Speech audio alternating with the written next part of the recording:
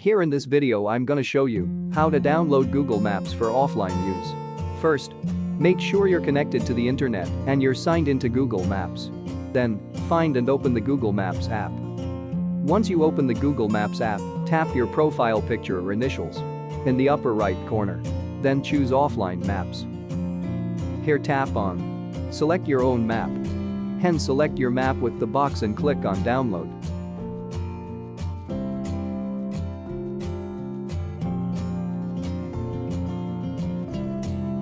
Your maps will start to download. Note, if the square cannot fit your map at once, you can do this several times.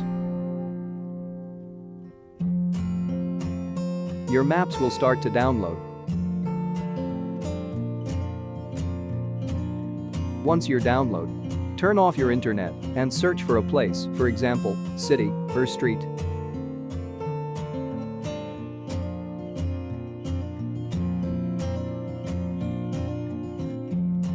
Thanks for watching. Don't forget to like and subscribe for more videos.